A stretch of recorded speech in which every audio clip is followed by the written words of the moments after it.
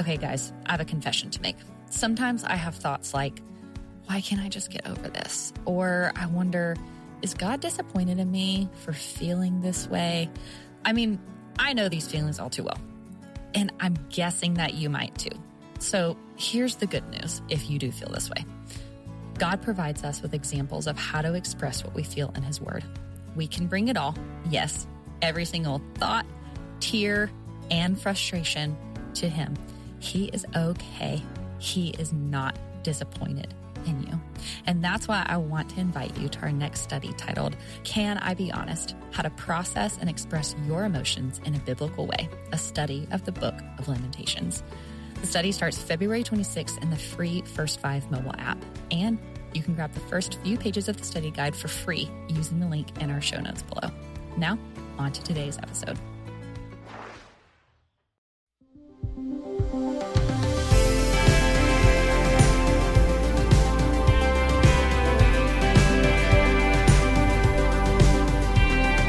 Hello, friends. Thanks for tuning in to the Proverbs 31 Ministries podcast, where we share biblical truth for any girl in any season. I'm your host, Kaylee Olson, and I'm here with my co-host, Meredith Brock. Hi, Kaylee. Today, our listeners are in for a real treat. They'll get to hear from our friend, Jennifer Dukes-Lee, who is an incredible communicator, who personally I adore deeply, and she is here to talk about those seasons of life that maybe we don't want to talk about. And that is those times when we say, I just can't keep doing this. I am done. I've hit my wall, closed the curtains. I'm going to bed. I can't get up. And it is a powerful teaching. Yeah, for sure. I mean, it definitely connects so deeply with something that we're actually starting to study here at Proverbs 31. And so Jennifer talks a lot about being honest with God. Yeah. And then, can I tell you guys a secret? Our next study that we're doing is on the Book of Lamentations, and it's about how to process and express your emotions in a biblical way. And I think we need to learn how to do that, because when we're in those dark seasons, like sometimes we don't feel like being totally honest with God is okay. Like we think we'll offend Him, but something Jennifer taught us is that learning to communicate with God is an art and it's a practice. And the Book of Lamentations can help us learn how to do that. And I know probably some of you are thinking, wait, Lamentations for real, Kaylee? I avoid that book because it's depressing and I don't want to be any more sad than I already am. I get it. I have avoided that too, but I'm also here to be the friend, and Meredith is the friend too, to challenge you into stepping up to the plate and just try reading through Lamentations. It's part of God's Word and it's there for a reason. And so to help you say yes, I convinced our first 5 friends to let me give you some of the content for free. So if you click the link in the show notes and enter your email, this is what you're going to get. The opening letter that explains what you're going to learn in the study on Lamentations, the Old Testament Bible timelines of the Book of Lamentations, because context is king in the Bible study, a page that explains the word lament in biblical terms, plus the first 3 days of the study. Again, all that is linked in the show notes, but I highly encourage you guys to get it and let it be a tool that you use to dig deep and finally open the Book of Lamentations. That's right. And it's so pivotal for us to remember that Scripture is not just written for other people. It's written for us today to find the answers to our deepest, most complicated questions, and I think there's answers in Lamentations. Yeah, absolutely. So, all right, friends, let's go hear from our friend, Jennifer. Well, friends, we are so excited to welcome a good friend to the show today, Jennifer Dukes-Lee. We're so glad you're here, Jennifer. This is fun. I love P31. You guys are great, and this podcast is awesome, so thanks for having me. Yay. Well, we are so happy to have you here. Jennifer is a dear friend to Proverbs 31 Ministries and is joining us today from her family farm in Iowa, where she and her husband raise crops, pigs, and most importantly, their family. Of course. When she's not wearing her farm girl coveralls, she's busy speaking at conferences or events and writing books, like her newest book that I adored. I personally went through it, which was Stuff I'd Only Tell God. What a cool title. I know. Great title. And honestly was such a good tool for self-discovery for me. So I highly, highly recommend it. But Jennifer, Before we jump into what you're here to talk about with us today, I do have a question for all my curious listeners. Can you tell us something interesting about raising pigs that maybe our audience would be surprised by? I just think they might be curious. Not many of us are pig farmers. No. So fill us in, Jennifer. Oh, what story should I tell? Oh, my goodness. Okay, I got one for you. So we have pig barns where we raise pigs from a very tiny stage all the way to adulthood, I guess you could call it. So but when they come as babies, they come on a school bus with all the seats ripped out. And then that back fire exit is opened up to a ramp that goes into the barn. And it is so hilarious to see dozens and dozens of little baby pigs scurrying out the fire exit of a school bus. It's surreal. That's so cute. Need to see this. I was about to say, I'm going to need you next time to remember to pull out your phone and do an Instagram story of please. that I do so need that to. we can see the pig race. That's adorable. That might be the cutest thing I've ever I heard. feel like that brought me the joy that I needed this morning. That's amazing. Jennifer, we did mention earlier your new book, Stuff I'd Only Tell God. What a cool title. Meredith loved it. So obviously we're excited to hear more about what you're going to share from your book today. But when you came to us and we're like, I want to be on the podcast. I want to talk about this book. We were like, yes, let's talk about what you're going to talk about. And you pitched the idea about, meeting our listeners where they are in a dark place when God seems really far away. And man, I feel like that's something so many of us wrestle with. And I would love to just sit back now, for me and Meredith to sit back and let you teach us. So why don't you go take it away? Thank you so much. Let's do this. So a while back, a really dear friend sent me a message on Snapchat. And before I opened the message, I imagined that the snap would likely include something silly or lighthearted, like those funny filters that your friends will put on, or maybe a video of one of her hilarious kids doing what hilarious kids do. But when I opened the message, that is not what I saw. Instead, the snap was an image of her darkened living room. The curtains were drawn and there was just this small sliver of light peeking through the gap. And I knew immediately that something was wrong with my friend. Over the top of the picture were words that she had typed out, and this is what she wrote. I'm trying to pull myself together, but I just can't. And I clicked on the reply button, and my thumbs were like hovering over the letters on my mobile phone keyboard.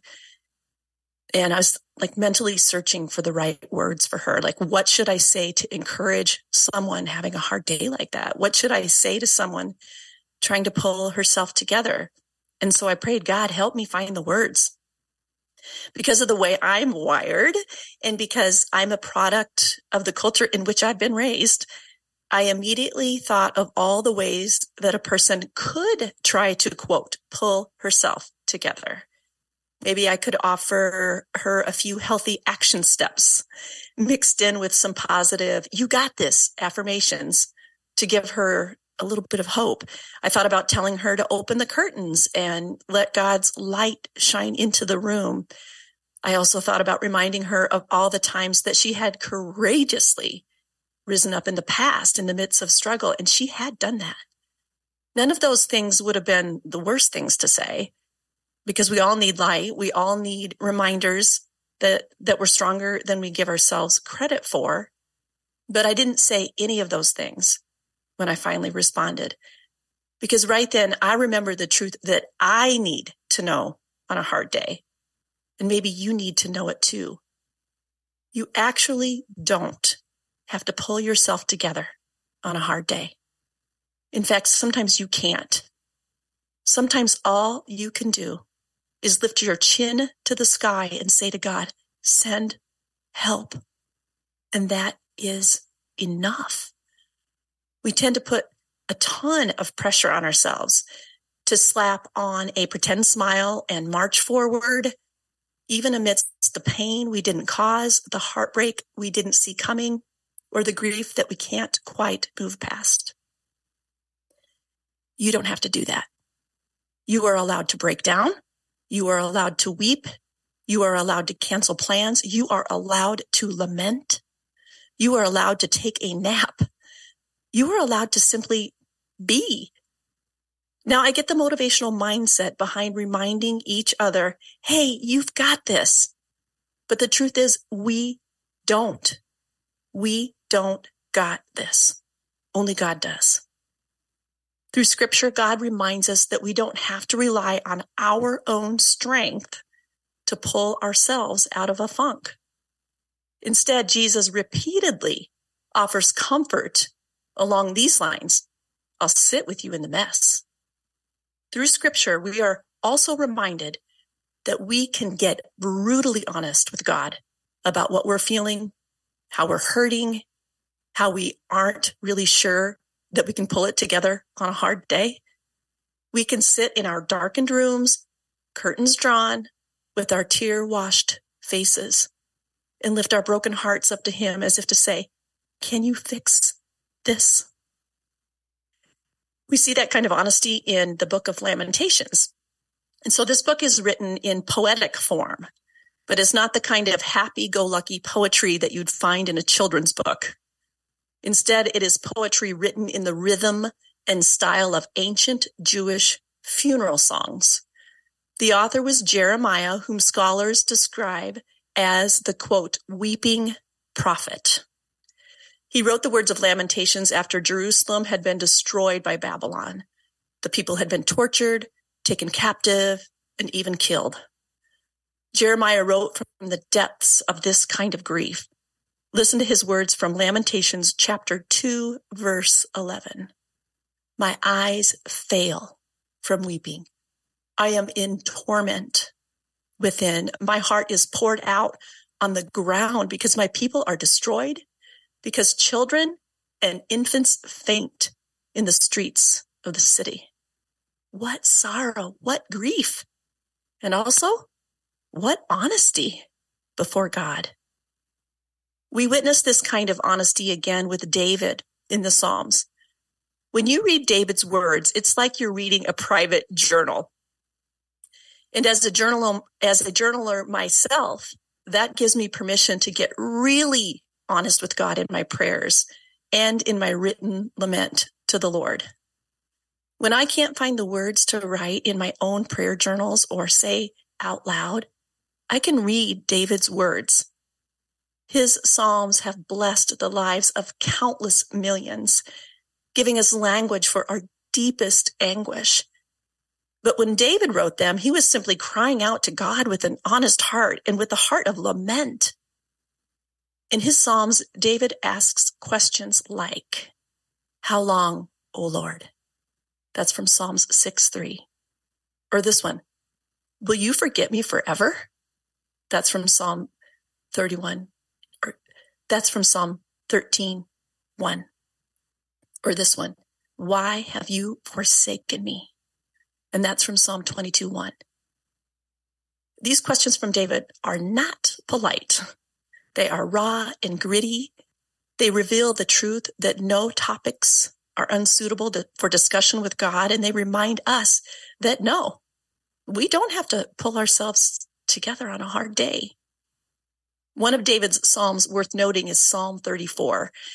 So it's traditionally believed that David wrote that particular psalm while he was in a cave, a very dark place, not unlike my friend's darkened living room. And during that time, David was fleeing from King Saul, who was pursuing him out of jealousy and a desire to kill him. If anybody was having a hard day, it was David. David had served Saul faithfully, had obeyed God, and had fought against God's enemies. But here he was being hunted down by Saul and literally not knowing if he'd live to see another day. In that moment when David found himself in the cave, a dark, despairing place, but at least for the time being, he was safely tucked away. This cave was his hiding place. And while he was there, he started writing. And the psalm he wrote reflects David's trust in God's protection and deliverance, even in the midst of difficult circumstances. Let me read a brief section of Psalm 34 to you. And as you listen, pay attention to who is doing the heavy lifting. Pay attention to who is doing the delivering, the protecting, and the comforting. I think you'll quickly see that these verses are ones that remind us that God's got this, even when we don't. So let's start in verse 4. I sought the Lord, and he answered me. He delivered me from all my fears. Those who look to him are radiant. Their faces are never covered with shame. This poor man called, and the Lord heard him. He saved him out of all his troubles. The angel of the Lord encamps around those who fear him, and he delivers them. Taste and see that the Lord is good. Blessed is the one who takes refuge in him. Fear the Lord, you, his holy people. For those who fear him lack nothing. The lions may grow weak and hungry, but those who seek the Lord lack no good thing. We're going to skip a few verses and go to verse 17. The righteous cry out, and the Lord hears them. He delivers them from all their troubles. The Lord is close to the brokenhearted and saves those who are crushed in spirit. The righteous person may have many troubles, but the Lord delivers him from them all. And so right now, for those listening, if you're in a dark cave of your own, imagine David Snapchatting you some of those words from his own dark cave, letting you know that you are not alone, even if it feels like it. Words from Psalm 34, like the eyes of the Lord are on the righteous, and his ears are attentive to their cry. He hears your cry. Or this, the Lord hears them. He delivers them from all their troubles. Not once does David say to pull yourself together. All of the, quote, pulling comes from God, and so does all of the comfort. Indeed, God's got this, not you. That's exactly what I've needed to know in my own life. Before we wrap up this teaching, let me tell you about a Thursday night, one very pain-filled night, when I was standing in the dimly lit sanctuary of my country church in Iowa. So I had come there to pray with a few friends due to a really overwhelming set of circumstances in my life. And suddenly I felt such a deep sense of panic that I thought I couldn't breathe. And it was an anxiety attack. And it was an anxiety attack. I'd never had one before, but I knew what was happening when it hit me. I was nearly knocked off my feet by the overwhelming sense of panic that I felt, even in the solitude of God's house. Pulling myself together was not an option in that moment. The only option was to cry out to God, to stand before him as the panic washed over me, as friends stood beside me, waiting it out with me. And I remember gripping the wooden pew in front of me while my heart raced and my throat closed around itself. I felt despair and a complete loss of control. I could not find the words to pray. But years of thoughts and meditation on God's word let me know for sure that God was there. When I couldn't breathe, I remember who God said I was, and I remembered who God said he was. When I couldn't breathe, it was as if God was breathing for me. He breathed scripture into me. God breathed scripture. Bible verses formed like a line of defense in my mind, pushing back enemy forces. And my mind recalled God's promises, things like, don't be afraid, or I am with you always. My peace I give you.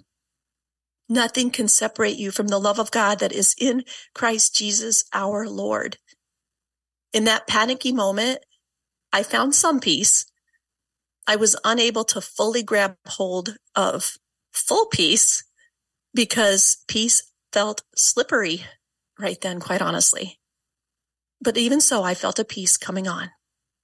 And based on the trustworthiness of my Father, I could believe that I would find peace again one day because God does not lie. For months after that anxiety attack, I prayed through tears for my circumstances to change. Years have passed now. Years. And the circumstances are almost identical in that particular situation. God didn't answer my prayer to change my circumstances, but he did something else. He changed me through my lament, through my leaning on him, through his word, through giving me the space I needed to feel what I needed to feel, through giving me the space to feel what I needed to feel. I felt permission to simply be. I felt permission not to have to pull myself together on my hardest days. So back to that Snapchat exchange with my friend. When I sent a message back to her, that's exactly what I told her. She could simply be. She didn't have to pull herself together on a hard day. And you know what? The same is true for you. To those of you listening today, are you in a dark place right now? Maybe your dark place is a chronic illness, a breakup, a family crisis, emotional frustration, or depression that just won't let up. If that's you, know that you are not alone. Like Jeremiah demonstrates in Lamentations, you can lament and weep and grieve before the Father. And like David reminded us, we can know that even as we weep, the Lord is close to the brokenhearted. If you can't pull yourself out of that dark place you're in right now, maybe you actually don't need to do that today. Try this instead. Invite Jesus to come into the room with you and let him just hold you. Wow, Jennifer. What an encouraging reminder and maybe a refreshing idea to not have to get out of it, but invite Jesus into it. I know it's so simple, but like you said in your message, you have to remember that in the moment because you don't have the words to say to be able to get out of it. So thank you for just what this message is going to do for somebody who really needs it. I have a question that's kind of like a juxtapositional question. I just made up a word there, but there you go. And earlier you mentioned in your teaching about being honest with God. And I have a question about that because if God sees our lying down and our getting up and he knows our thoughts, is it that we're being honest with God or is it that we're being honest with ourselves? Can you unpack that a little bit? Because it confuses me sometimes to think about, wait a minute, if God knows everything, why do I need to tell him this? Then and maybe lean into this, because I think at the end you said lament changes you, but what is it about us getting honest with God, even though he knows everything, that really changes it? Is that the benefit of it? Is it our honesty? I think it's both. And I think that is such a great question. One that I've pondered myself. Like, God already knows my thoughts. He already knows my ways. He already knows how this is going to all turn out. But relationships inherently involve communication. We are made in his image, and he made us to converse with each other with body language, with hugs, with conversation. So when my husband comes in the door, he can tell probably within seconds how I'm feeling and what my day might have been like, because we know each other really well. So I wouldn't actually have to tell him completely. He would know. But what kind of relationship would we really have if I didn't say, hey, this is what went down today? Yeah. Obviously, he's not God. He doesn't have a way to read my thoughts, but he knows me really, really well. Yeah. And I think that, God just desires us to come to him with our lament and with our brokenheartedness. And, I really believe David in the Psalms models that so well, giving us words to do that and shows us what it looks like to be honest before him. And that level of honesty brings us into a deeper intimacy with the Lord, just as honesty, vulnerability, authenticity, and communication brings us into deeper relationship and intimacy with people. I love that. That is the truth. Is that not like that's our triune God, right? Yeah. He's such a picture of that. I'm just sitting here, Jennifer, while you were talking and just reflecting on seasons of my life where I felt like I faced something that I was like, I can't do this. Like I've hit the wall, if you will. And how it's looked differently in my life, whether responding to it in a healthy or an unhealthy way, in a surrendered or unsurrendered way, if you will. And I'm, just sitting here thinking, reflecting on the places that I have gone to, that moment that you described in that little church with your friends where you do break and you acknowledge your body gives in and you have the panic attack and you acknowledge, like, I can't do it. I'm not strong enough. I'm not smart enough. I'm not put together enough to get through this, to pull this thing off, fill in the blank, whatever we might be doing. Really what you're doing is acknowledging our deep need for a Savior. Yeah. And saying, God, I need you to save me. And when we do that, it's almost like we're putting ourselves in our rightful place and putting God in his. And as I heard you talking, I think I might be putting words in your mouth, so I need you to tell me if I am saying this accurately for the circumstance that you were facing.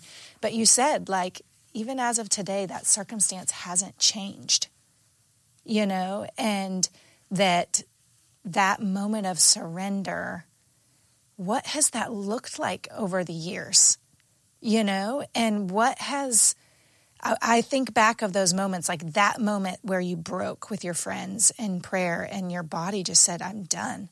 I can't hold this in any longer. Have those emotions gotten less intense over the years as you've walked through, whatever this dark circumstance is that just doesn't seem to go away? Maybe help me and our listeners understand, what has that trajectory looked like for you? Because for so many of us, the circumstance doesn't change. I have a circumstance in my life right now that I'm thinking of that I'm like, it has literally been over a decade and this circumstance has not changed, and I don't know, just help our listeners understand what that trajectory of emotional intensity has looked like for you. Mm-hmm. Yeah, even immediately, I wish that I could have said in my teaching today that I prayed those prayers and remembered those verses and I had immediate sense of peace. Because that's the story that we often hear or read about, that's the way it looks. Like if you're in Jesus, he's the Prince of Peace. And if you pray these things and remember these verses, you're going to get an immediate sense of peace. But it just doesn't always work that way. And I'm happy for the people for which it does work that way, but it comes in waves for me. Now, in that particular situation, do I still pray about it? Yes. But does it control my thought life in the intensity that it did then? No. However, in the years since then, new things have come up, right? I talk a lot when I go around speaking about winter seasons of life because, I'm a farmer, so I'm always into a good seasonal metaphor. Amen. Bring it on. But so I talk about winter seasons, and I think that we just constantly want to live in the spring planting, plant those seeds and watch them grow in the summer and harvest them in the fall and then get right back to spring. But the truth is 1/4 of the year on a farm is winter. And if the land can't skip winter, then why do we think that we get a pass? Yeah. I think we do a disservice to the gospel when we pretend once you're saved and once you are in Christ that you get a pass on winter seasons. It just doesn't work that way. There are many circumstances where I find myself gripping the back of a pew at church, wondering, how am I going to make it through this thing? So we can choose to go through them without God, or we can choose to go through them with God. And it doesn't mean that when we choose to go through them with God, that all the pain goes away, or that the peace immediately comes. And I think coming to terms with that reality, that we face pain deeply in our minds and our bodies, even as Christians who do the right thing, is part of walking around this earth and doing life. We go through winter seasons, and I wish there were a better way. I wish that God would just have us happily in summer all the time, like always on vacation, always by a pool. Amen. Like stick me on a floaty on a lake and I'm going to be happy. It just doesn't work that way. So just continuing to grow in that intimacy and knowing that God is listening, and that even if it doesn't feel like he's there, to remind yourself through people, through God's word, and through your past experiences, that he is going to walk you through this one too. Man, so good. Well, if there's two things that I've kind of taken away from this, there are two things that we need to do when these winter seasons come to prepare for them. We need to get in God's word, like you said. Gripping the pew, you didn't have anything that came out of your mouth, but bubbling up from your spirit came what you had spent time in God's word. So that happened. Get in God's word and then practice community with him. And so, guys, if you're in that season right now, or you know that one might be coming, because it's true, seasons are it's like a cycle. They're always coming and going. I want you to grab Jennifer's book, Stuff I'd Only Tell God, and use the journal prompts to dig deep into the things that you've stuffed away so that you can truly experience true healing. And then the second thing, you can connect with Jennifer on Instagram, and lighthearted moment here, maybe see a video of some pigs at Jennifer Dukesley.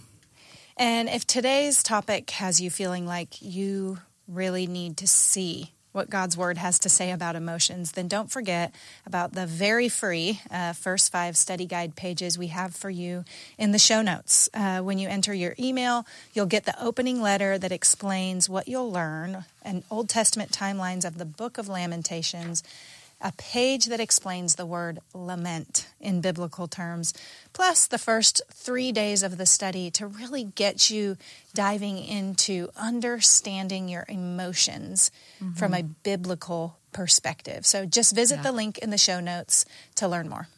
Amazing. Jennifer, thank you so much for coming on the show today. It was a treat to have you on all the way from Iowa. And friends, as we wrap up, I just want to be sure of one more thing, that you guys are subscribed to our free podcast monthly newsletter that goes out at the end of every month. It's from me because I want to make sure that you get a personal connection with someone on the Proverbs 31 team. And every month you'll get a snippet of something God's been teaching me, a sneak peek at what's coming up on the show, and ways you can get more connected to the ministry each month. You can subscribe today using the link in the show notes. That's all for today, friends. As always, we believe when you know the truth and live the truth, it changes everything. See ya.